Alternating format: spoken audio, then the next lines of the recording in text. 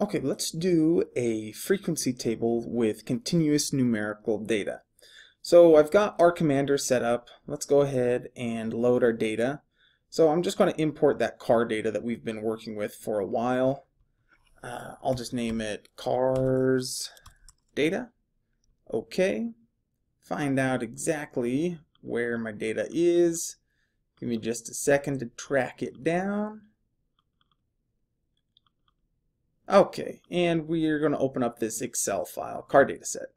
I'm going to click open. I have multiple sheets on there. If you have multiple sheets on a file, you need to select which sheet your data's on. Mine's on the car data set, and I'll click OK.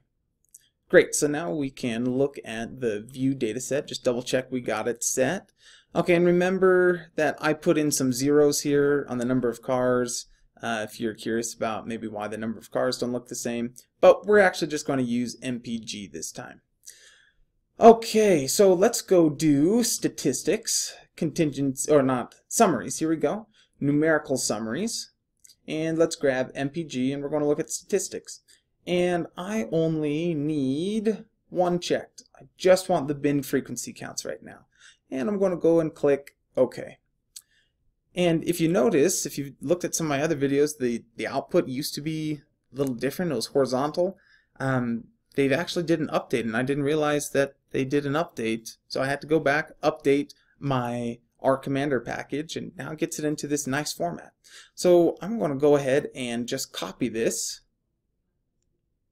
and take it over to Excel. It's actually a big improvement from what it used to be. So I'm going to paste this in, and remember it pastes everything in this single column. Remember, we can highlight our data and then go to data, text to columns, and let's do we can either do fixed width or delimited. Either one will work. I'll show you how to do fixed width. If you did delimited, it would probably be the space is the easiest one.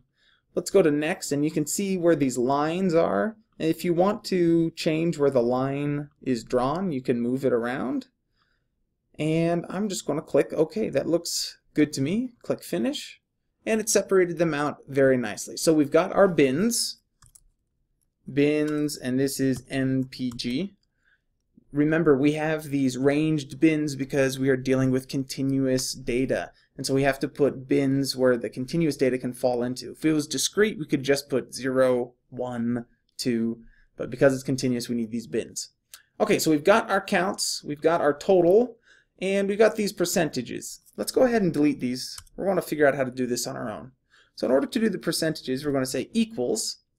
Remember, the equation, let me write it over here so that we can do this. And the percent, let's actually delete that. This is our relative frequency. And I'll just go down here.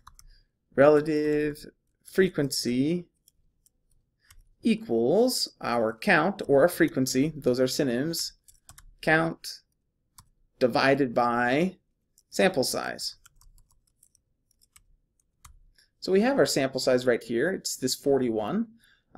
We can actually calculate this if we do equals sum, and it is the sum of all of our counts or all of our frequencies. I'm going to hit enter, and let's go underneath relative frequency. Let's do this. So we say equals count divided by our sample size, and we hit enter. There's a really handy way that we can propagate equations, and we can just drag down. But if you notice, I've got some sort of error because I get this divide by 0 sign. So let's double click on this and see what happened. And we see that, okay, we got the right count as we drag down, but our sample size, the cell reference, just kept on going down. We can lock a cell reference if we select on the value we want to lock and then press F4. And that's both on Mac and PC. If you're on a Mac, you might need to push the function button and then push your F4 button.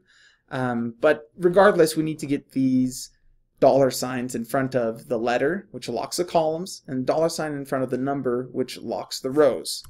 So I'm going to hit enter, and I'm going to try dragging down again. And there we go. We got our relative frequency. This last one you actually don't need. So we're going to delete that out. Okay, so the next thing that we want to do is we want to do the cumulative frequency. And the cumulative frequency is just equal to the count that you're on plus everything above. We want to know how many people had a car with 25 miles per gallon or less. And we can answer that. So let's put that in. So this first line is just the first count. Okay. It's going to be identical because there's nothing less than in this less than 5. And now we're going to say equals to, okay, the count that we're on plus the cumulative frequency above. And we'll hit enter. So it's just saying, alright, so the first one is 2, next one is 9 plus 2.